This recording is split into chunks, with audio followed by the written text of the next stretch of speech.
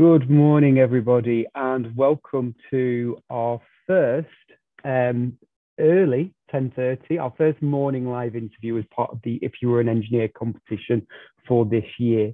We know that many of you are already well underway with this project in school, and that's why we bring you these live interviews. And this morning, we've got a great guest joining us in Ciara McGrath, who has come along to share about her work and what she does, looking at the Earth from space and understanding what impact we're having. So I'm hoping, Ciara, that I've set everything up so you should be able to turn on your camera. And excellent. Good morning. Hi, how are you? I'm not too bad, thank you. I'm not too bad. Thank you to everyone who's joining us. I can see there are more coming along as we are beginning. But without further ado, I shall hand over to you, because what I have to say is not very interesting. And I know from your presentation that what you have to say is very, very interesting. So do you want me to share the presentation, or are you all right screen sharing from yours? Yeah, I'll share it from my end and hopefully it'll all work, but you can shout at me if it goes horribly, horribly wrong. Perfect. And if you've got any questions for Ciara as we're going through, please pop them into the Q&A or into the chat. I will try and monitor both and work through those. Once Ciara's gone through her presentation, I will then start asking those questions as they've come in. So there we go, Ciara, it's all yours. So are you seeing my face the second time, I suppose? It's all coming up and looking perfect. Brilliant. All right. Well, thank you so much. And thank you all for coming along this morning, bright and early. It is so exciting to be here and talk to you about my work and about what I do. So as was said, my name is Ciara. I am a lecturer in Aerospace Systems at the University of Manchester. So what that means is that I do research and I teach students. But my background and the work that I actually do and the classes that I teach are all about engineering. So I trained as an engineer and I'm now helping to teach the next generation of engineers as well. And in particular, the engineering that I do is about spacecraft. So how we design and build spacecraft and how we send them into space. And that's what I want to talk to you about today, is about how we can use space to make the world a better place. So quickly, a little bit of background about me.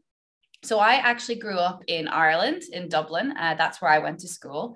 And I studied chemistry and physics for my final exams because I really liked science. I also studied music, but I actually quit that just before the exam because I realized that I could neither sing nor play the piano. So that would have gone really badly. But I thought it was really fun to do alongside all the science and maths that I was doing. And when I finished school, I didn't really know what I wanted to do. I thought maybe I'd be a scientist because I really enjoyed science. But it was actually my dad who encouraged me to consider engineering. And he told me that engineers get to use maths and science to create new technologies that can make the world a better place and make people's lives better. And I thought that sounded really exciting. So I came over to the UK then. I went to the University of Strathclyde in Glasgow in Scotland, and I studied engineering there. And I was really lucky during my degree that I, through my student projects at university, got to work on a spacecraft. The spacecraft was called UCube-1, and it was Scotland's very first spacecraft. So this was an absolute dream come true as a student to be able to do that. I then went on to have a very exciting career. So rather than talking all about that, I just thought I'd quickly sum it up, which is that I have got to live and work in 5 countries. I've studied and worked at 4 universities. I've worked on 3 different spacecraft. 2 of those have now been launched into space. One of them's still being tested. And one of those spacecraft actually has my name engraved on the side of it. So that is a picture of the solar panel from UCube-1, which was that first Scottish spacecraft. And you can see my name printed there right in the middle. And I've had a pretty exciting career, but I still think that that is the coolest thing that has ever happened to me, to know that there's a spacecraft up above us with my name on the side of it. So I think that'll be a tough one to top. But enough about me. I want to talk about space. So what I want to ask you to do is to take a second and just think, when I say the word space to you, what do you think of? So maybe turn to the person next to you, maybe have a little chat. I'll just give you a couple of seconds. What do you think of when I say space?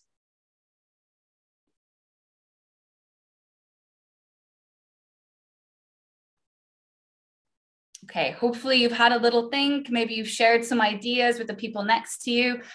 I think there's lots of different things that we think of when we think of space. Maybe some of these were one of the ones that you came up with. So lots of people think about stars or galaxies.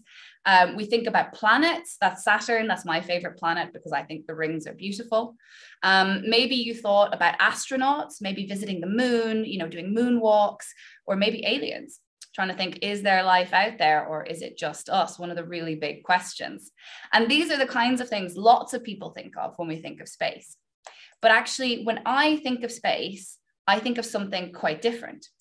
So what I think about is I think about all the satellites that we have in orbit around our Earth that are looking down at us and collecting data to help us in our lives.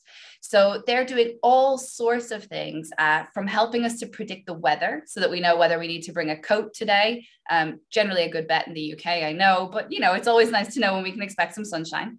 They're also doing things like looking at our rainforests so that we can see how well our rainforests are growing, whether there's problems with deforestation, and helping us to protect those really important habitats.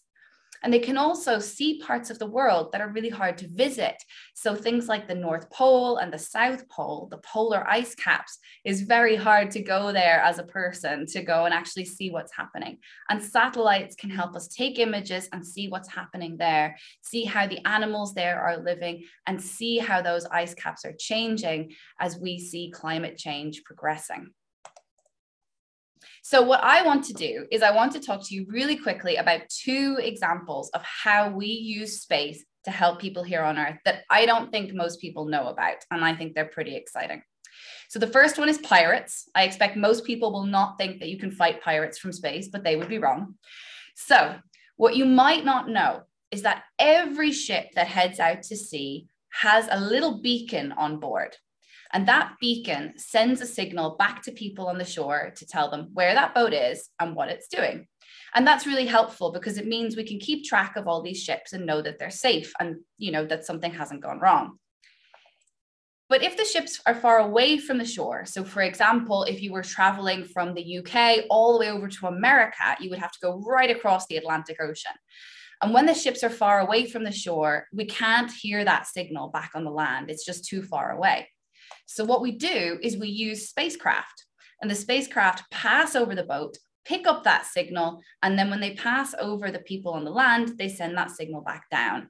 And that lets us know where the boat is, that everything is okay. And so we can keep track of ships even when they're out on the ocean. What that means is if something happens, like they're commandeered by pirates, for example, that beacon will get shut off. It's one of the first things that happens when pirates take hold of a ship is they shut off that beacon because they don't want to be tracked.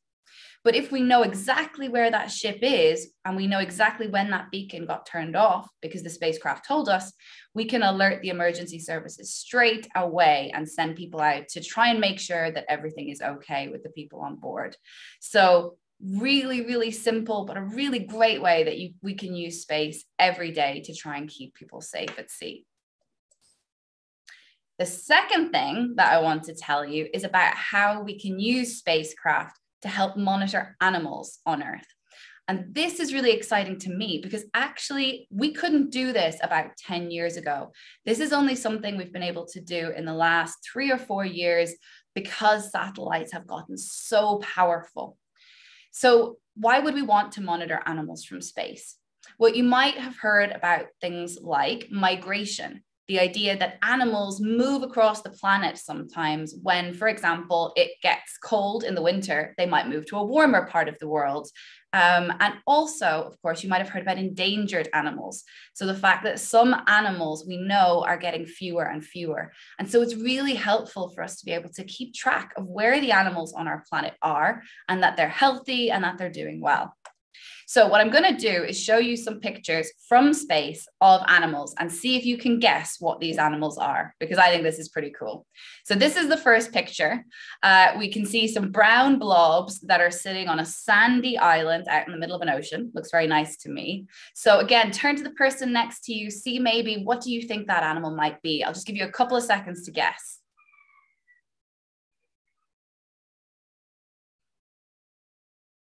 And maybe this will help you out.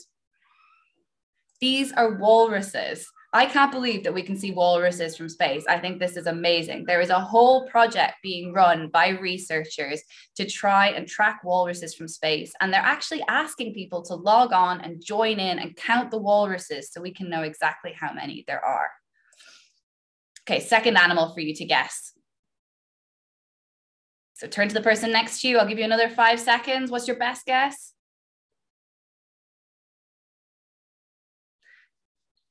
Again, another hint. These are whales. These are whales, not in the bottom right, that's a boat, but in the top left, those are whales. If you look really closely, you can actually see their little tails, which again, I think is just amazing. And this has been really important for us to start to see how whales are living as the oceans warm up a little bit because of climate change. And are they moving to different parts of the world? Okay, last one.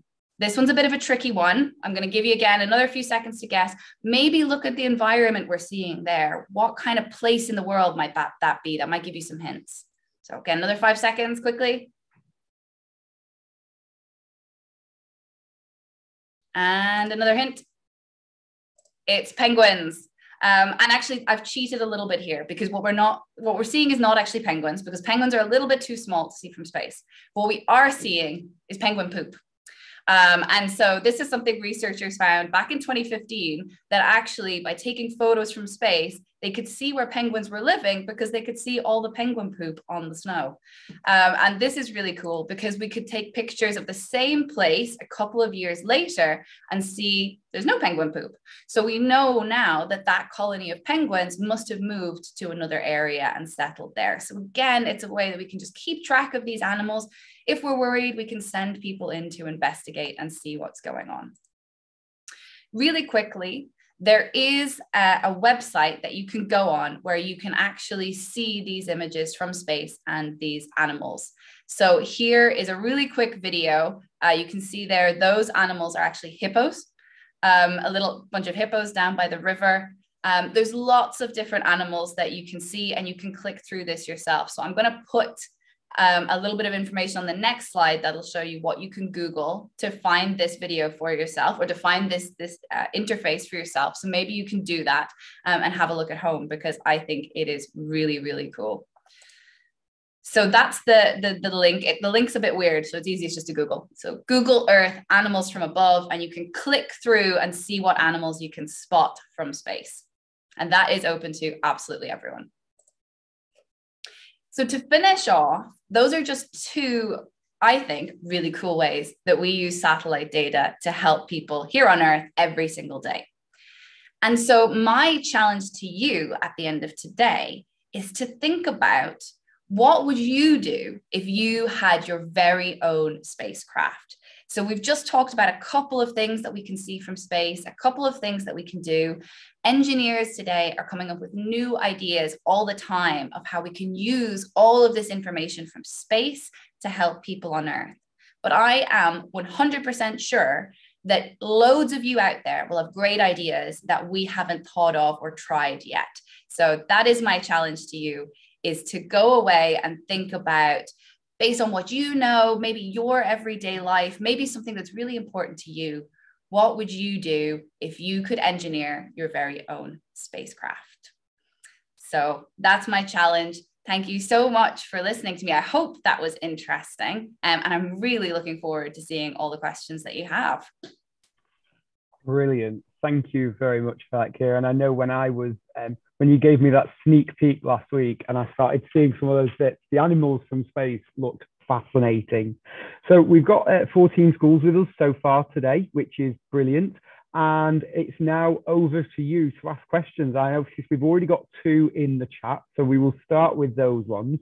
But please, if you've got a question you would like to ask Ciara about her job, what she does, about space, then please pop them into the Q&A or into the chat feed, and we will start going through them. So I'm going to begin with a question from Holly.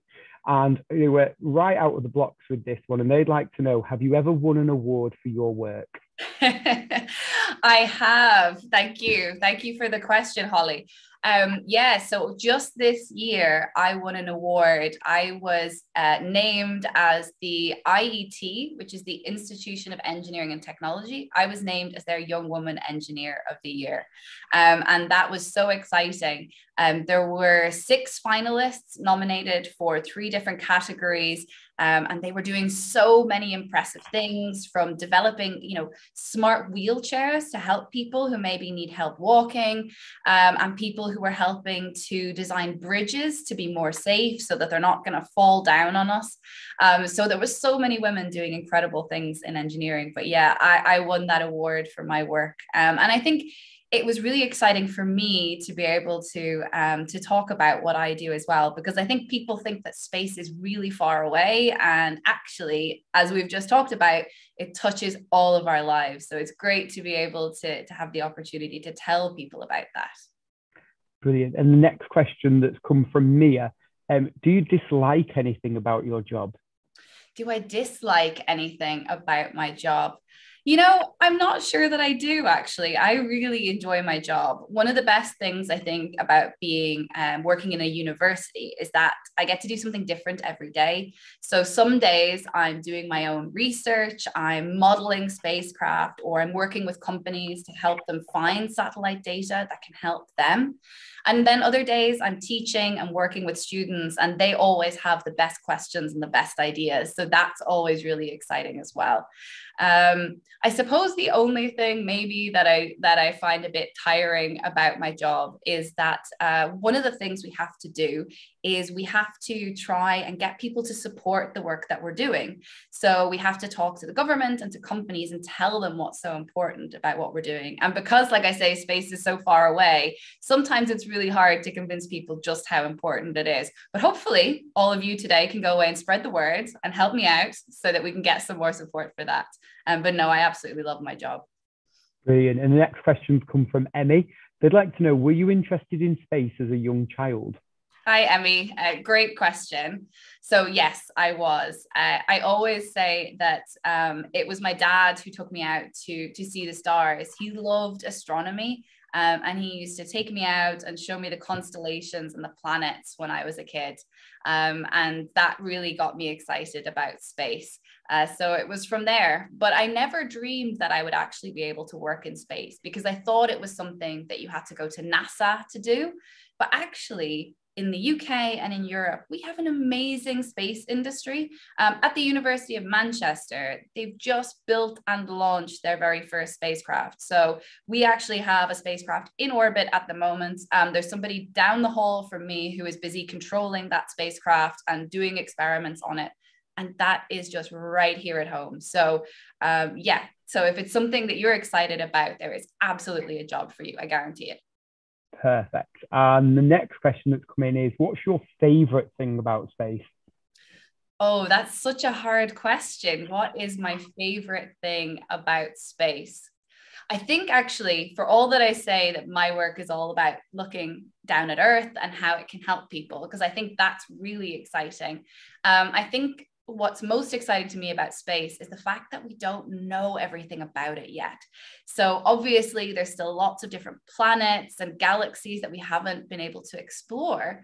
But not only that, I think because we haven't sent that many spacecraft up, we don't know yet what we can do from space and what we can do with all that data. So I think there's just so much more to be explored and to be learned. And I think that's really exciting.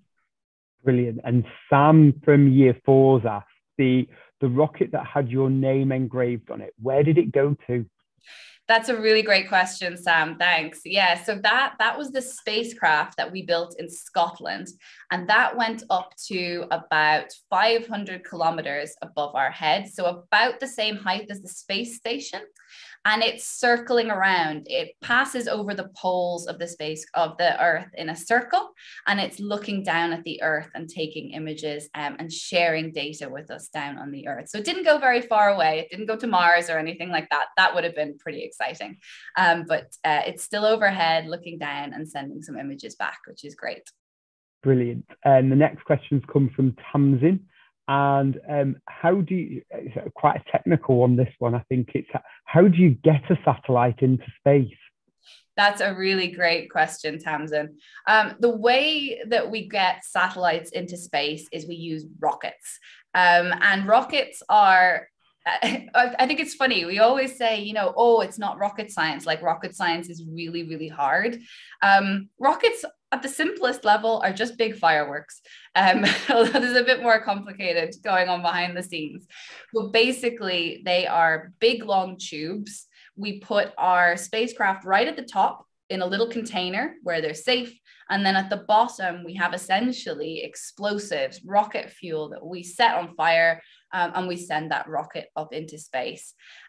What's really hard is to make sure that it goes fast enough that we can get that spacecraft into the orbit that we want. So I said that the satellite, with my name on it, went to about 500 kilometers up.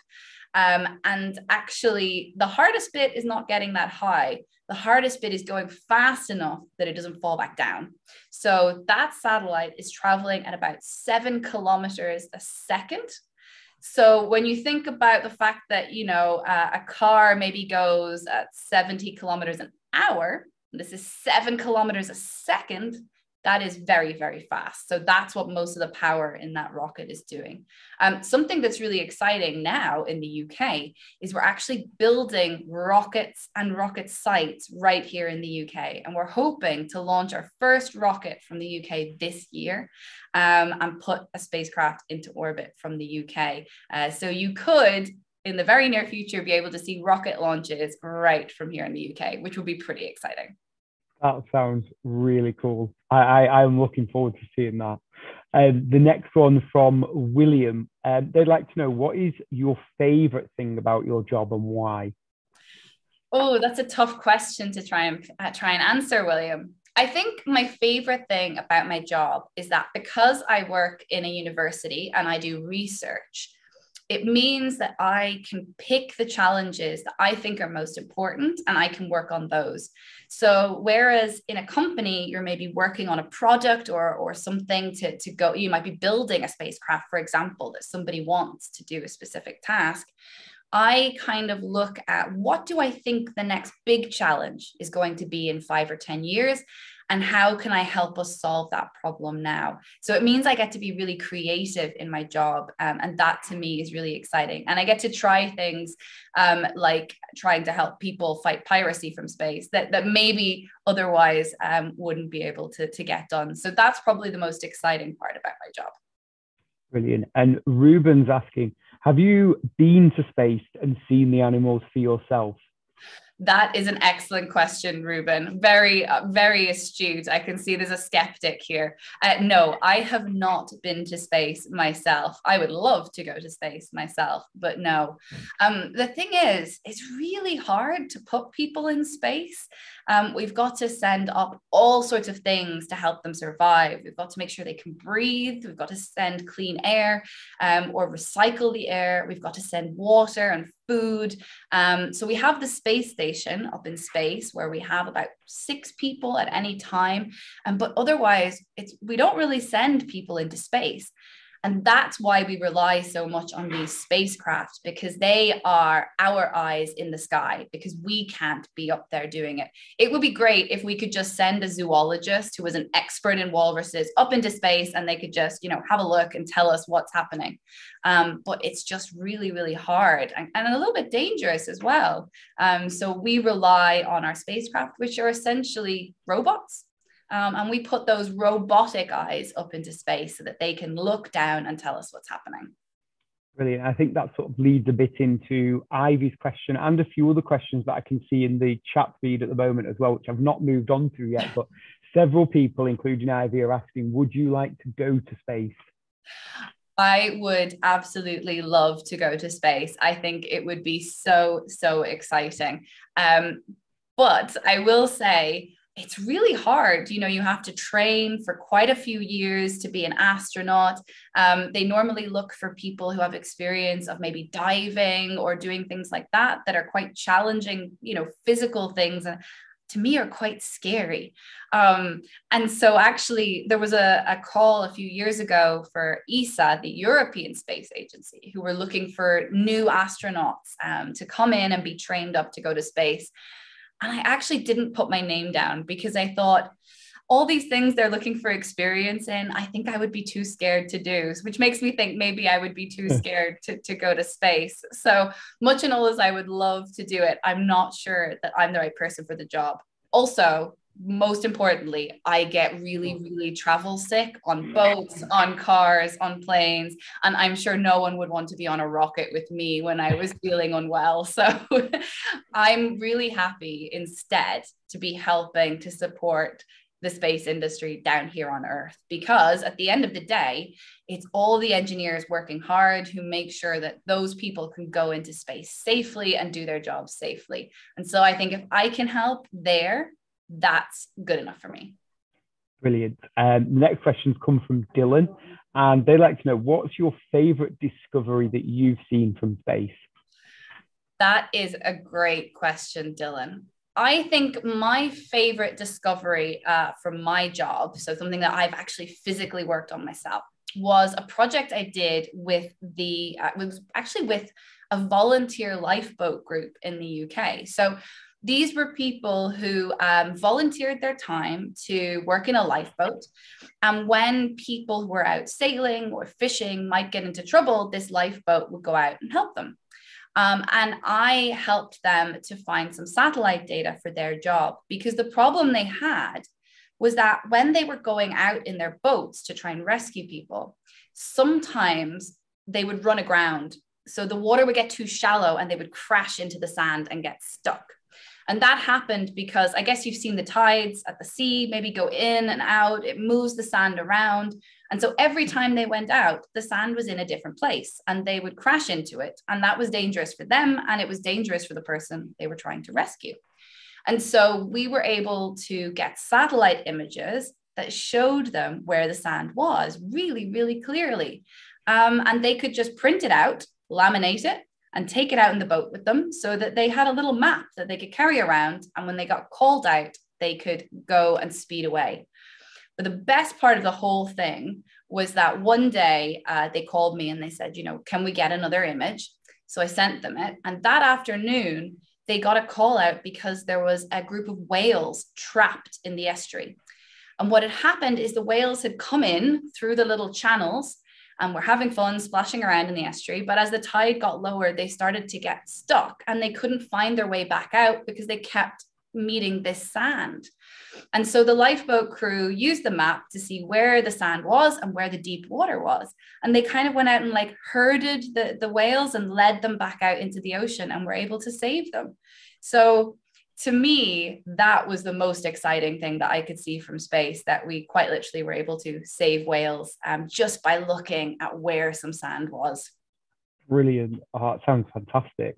Amber and Finn have both asked very similar questions, and they would like to know what other jobs are you interested in, and what other jobs have you done other than the one you're currently doing?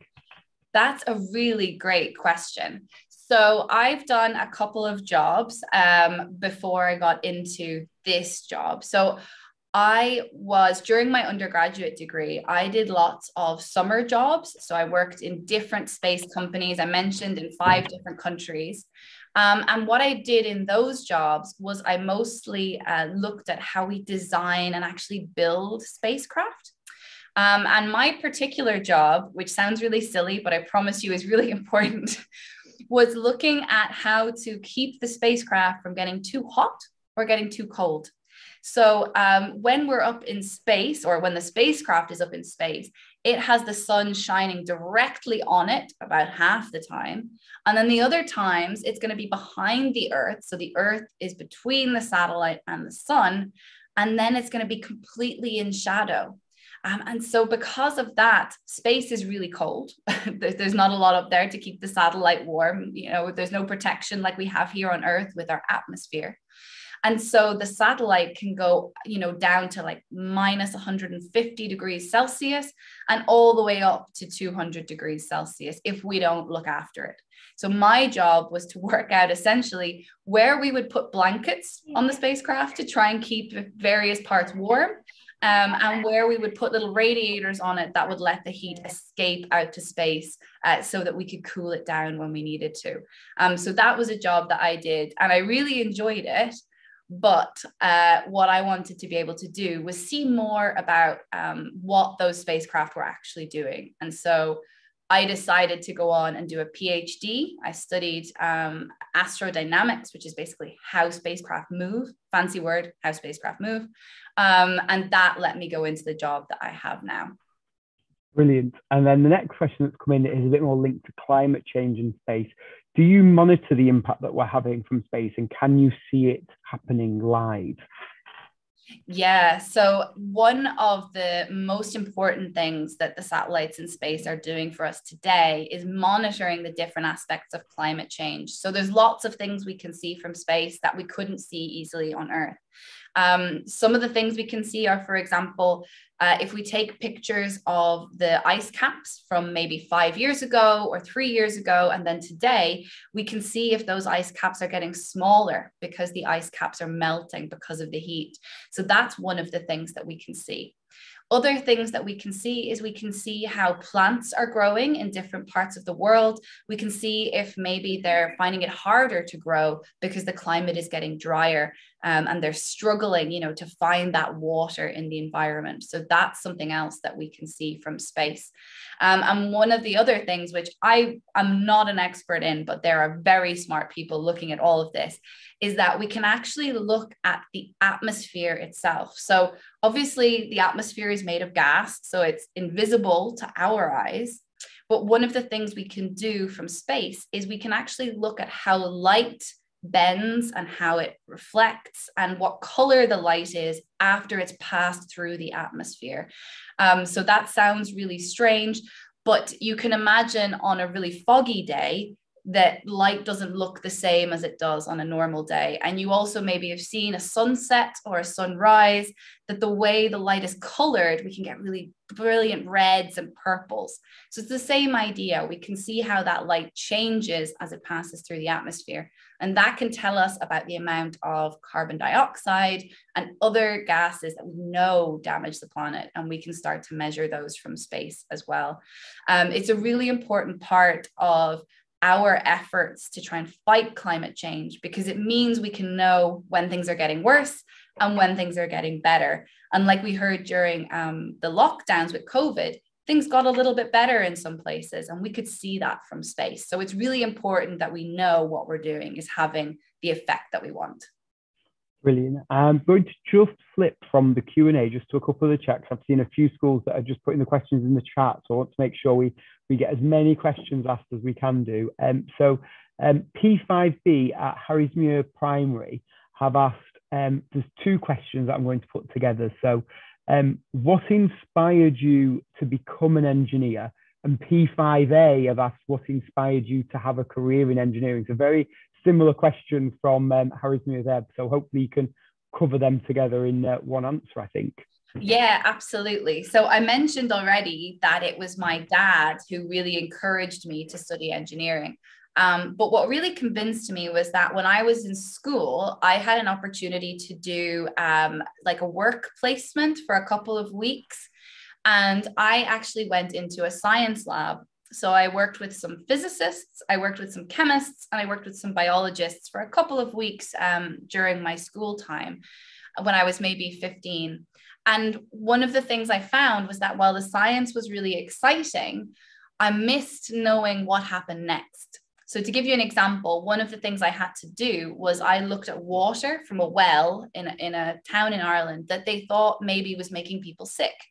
And so we were measuring what was in the water to try and see were there chemicals in it or heavy metals that might make people sick. And I took all the measurements and then sent them off to somebody else. And I said, well, what's going to happen? Are we going to do something? Is the well going to be closed? How do we fix this? And they said, oh, that's not our problem. That's someone else's problem.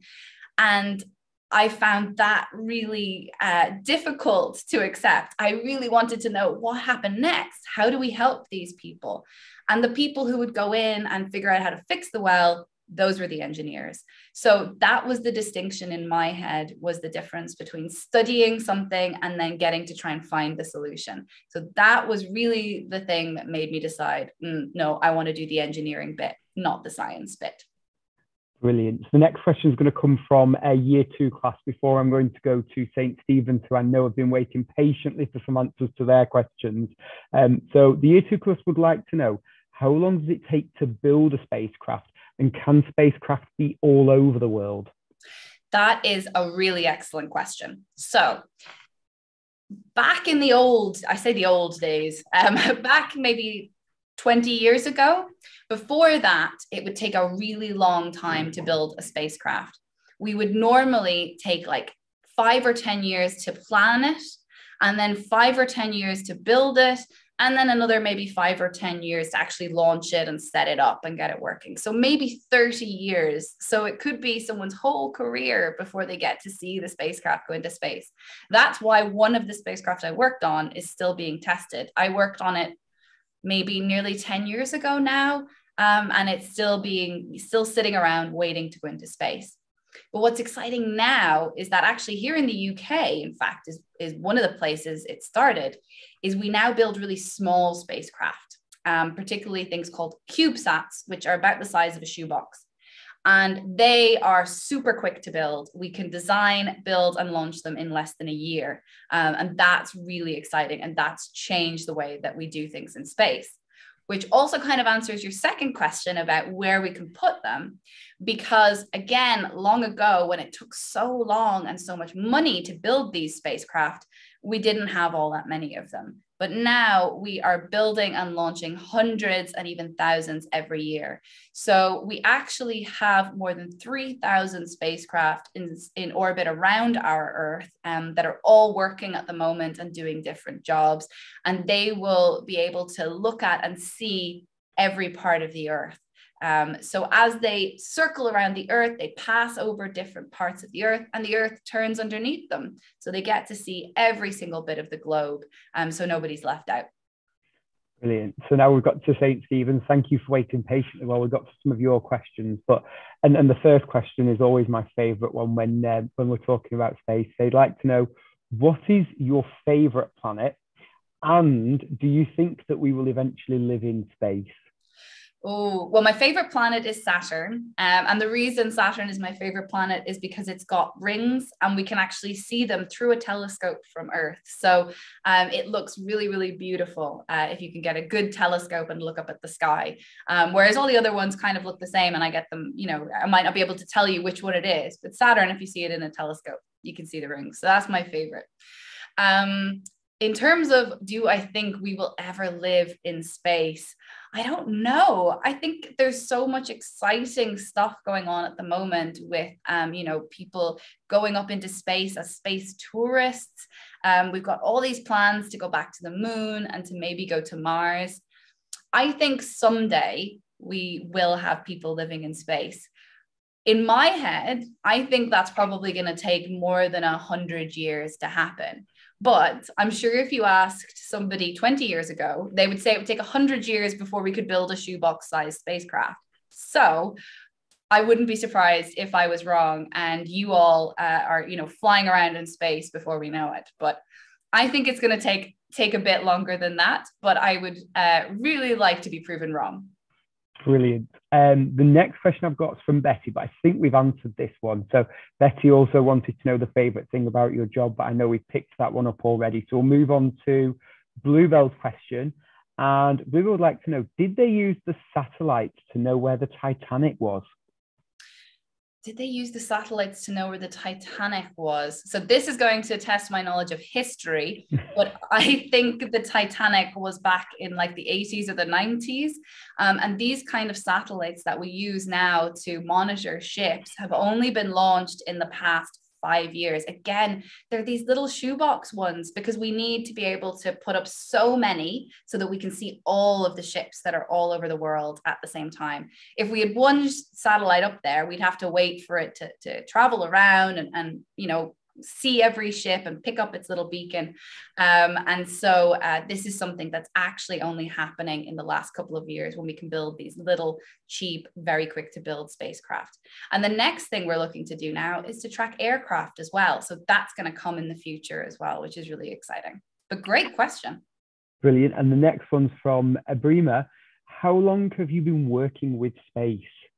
How long have I been working with space? So I worked on my first spacecraft in the second year of my university, which was when I was 19. So that is about 12 years ago now.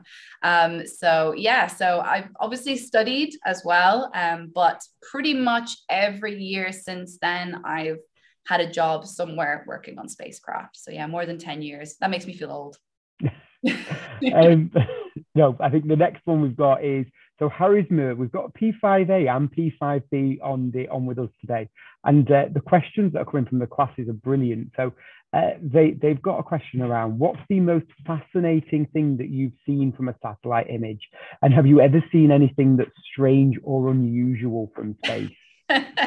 That's a really great question. And actually, one of the things that I would recommend, if you can, is to go out and Google and see satellite imagery, because a lot of it is free, actually, from NASA and from the European Space Agency. And you can look at it yourself. You can look at your own house. It's really exciting. A lot of the stuff on Google Earth is from space. So there's lots of it out there. What is the strangest thing that I have seen? I would say probably one of the most exciting things that I think is you can see things like the Great Pyramids. In Egypt. I love Egyptian history. I think that's so exciting. I would love to go and see them for myself. But until then, you can see them from space. And I think that that's pretty exciting. One of the other things that you can see, actually, which is quite interesting, is you can see cities. So you can see bridges, you can make out buildings, you can see different places like that. And that's really interesting if you look at how cities are built, because some of them, like in America, are like a grid system and you can see them from above. They look like a chessboard, whereas in the UK, things are a bit more crazy. And the other one I think that's really exciting is you can see Mount Everest. I'm never going to climb Mount Everest, but you can see Mount Everest from space and all the snow on it. And I think that's pretty cool. Strange things. I remember there was a story once where somebody spotted a strange pattern that someone had basically cut into their field. It was like a farmer's field, and they cut in these really strange drawings of people, and everyone thought, oh, maybe it's aliens, but it was just a farmer having a fun time with his lawnmower. So that was a bit of a strange one. Brilliant. And then we've got questions from Kyle and Joseph that I'm going to put together. So Kyle would like to know about the hardest thing with your job. And Joseph's asking whether or not you're glad you became an engineer. So the hardest thing about my job, I think, is that space is a really challenging environment to work in. So if you can imagine, when something breaks here on Earth, like your car breaks down, for example, you can take it to the garage and someone can fix it for you. They open it up and they look inside and they put things back together. And, even if it's a computer, we can normally, hammer the power button until it shuts down or pull the plug and figure it out. In space, no one can go up and fix the spacecraft. So if something goes wrong, that's kind of a year of work or 30 years of work all gone to waste. So the hardest thing about my job is that when we try and plan these space missions, we have to be really, really careful about how we design them to make sure they're going to do exactly what we want them to do, and that they're going to do that reliably and not break. So it's kind of hard work to work all that detail out and make sure that you're 100% sure that your maths is right, that you've done your calculations right, and that it's going to work the way that you want it to do. Am I glad I became an engineer? Absolutely, 100%. Would not change a thing. I absolutely love what I do. And I think what's really exciting, especially now, is how quickly technology is changing. So it's never boring. There's always new exciting things happening. And it's brilliant to be able to be a part of that. Brilliant. And the next two questions, they're going to come from Tom and from Anas, and they are, again, two probably linked questions. So Tom started by asking, what was your very first discovery? And then Anas's follow on is, how many things in total have you discovered? Wow. So discovered is kind of that's a big word. I'm not sure that I'm quite on I've never discovered like pyramids or anything like that. But I would say there's different projects that I've worked on, maybe is a better way to think about it. And different things that I've found out through my work. So let's put it like that. The first thing that I worked on in my job was actually I worked on how to move spacecraft when they're already in space. So this isn't something we really do if we can avoid it, because we don't want the spacecraft to crash into another spacecraft. And also when we send the spacecraft up, it only has a certain amount of fuel on board. So we don't really want to be driving it around here, there, and everywhere, because it'll run out of fuel really quickly. But what I was looking at was whether when we had things like forest fires happening, and we really needed to know what was going on really quickly, how we could steer our spacecraft so that we could get a really good image of that fire straight away. So the first thing that I discovered, if you want, is that actually sometimes spacecraft are really annoyingly, even though we've got 3,000 of them, sometimes they're just in the wrong place for what we need them to do. But what I discovered was that we can actually drive spacecraft to make them fly over something that's really important, like a fire, and take the images where we want them. And actually, we're hoping we're going to try and test that in orbit in the next couple of years. And the next question was, how many? Or how many things in total have you discovered? But I think you've probably covered that one with that answer too. I think so, yeah. And Harper Rose, you also, without even knowing it, you've answered Harper Rose's question, because they asked how many satellites are currently orbiting the Earth, and I think you said about 3,000. About 3,000, yeah. Brilliant. So Xander has then asked, have any of the satellites ever been hit by asteroids? And Charlie would like to know about the furthest satellite that you've launched.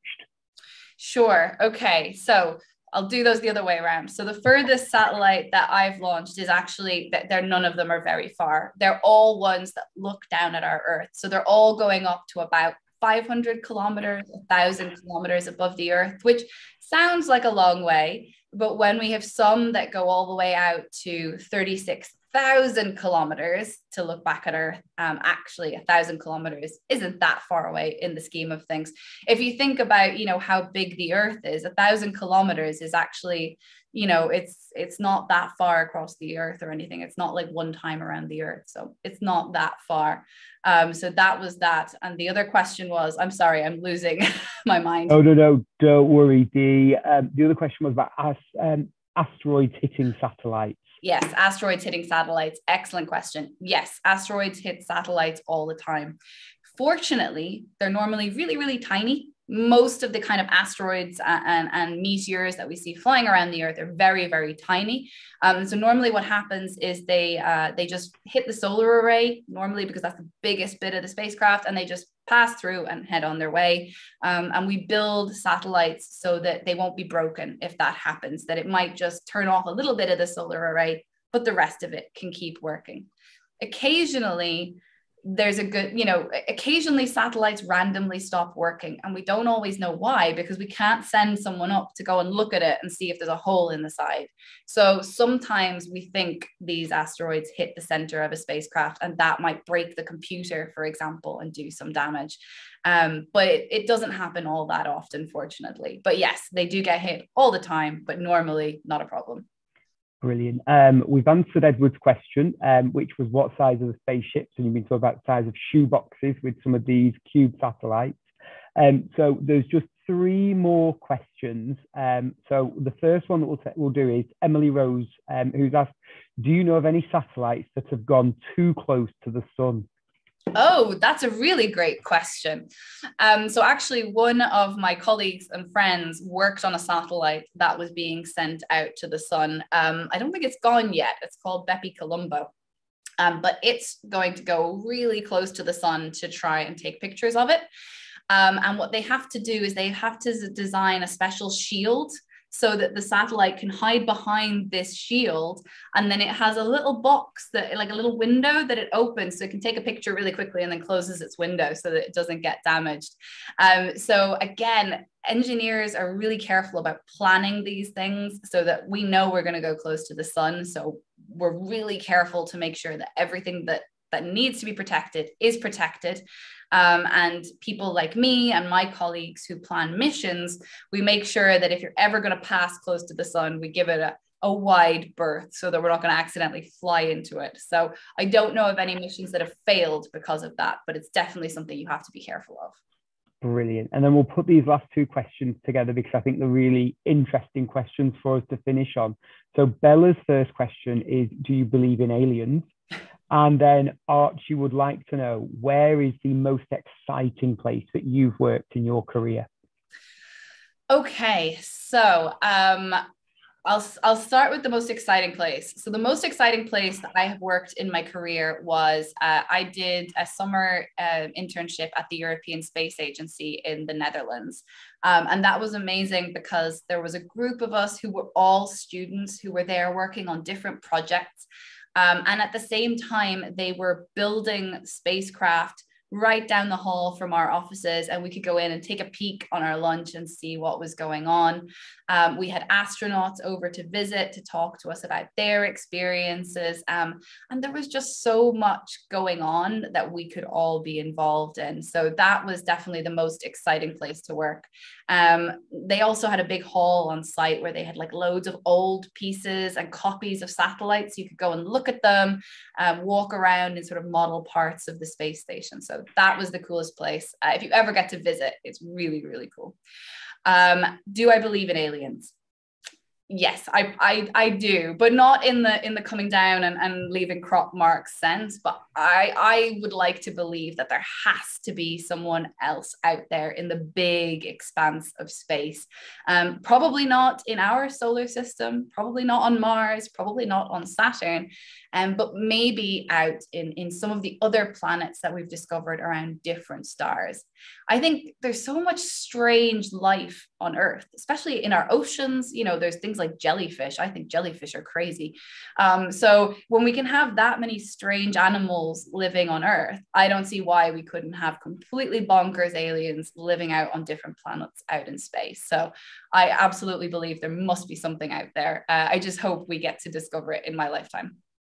Brilliant. Well, thank you very much for that, Ciara. I know I have learned a lot listening to you this morning. It has been fantastic. And as we've sat here speaking, we've also had another school's entries have landed with us here at our office too. So make sure as soon as your entries are ready, you get them into us, because we're getting engineers to start grading them from today. The first batch leaves us today to go and be seen by engineers to judge ideas that have come up with from schools all across the UK. Don't forget, you can join us again this afternoon at 1:30, where we will be with Dr. Huda Morgan, who brings some of these ideas to life, and she'll be talking through how she goes about that process of taking an idea that you may come up with in your class and make it something that is really happening in front of us and does what you want it to do. So from myself, from the team here, thank you very much to everybody who's joined us. Ciara, thank you so much for giving up your time this morning and inspiring the schools who've been with us. and we'll catch up with you all again soon. Take care now. Bye-bye. Thanks so much.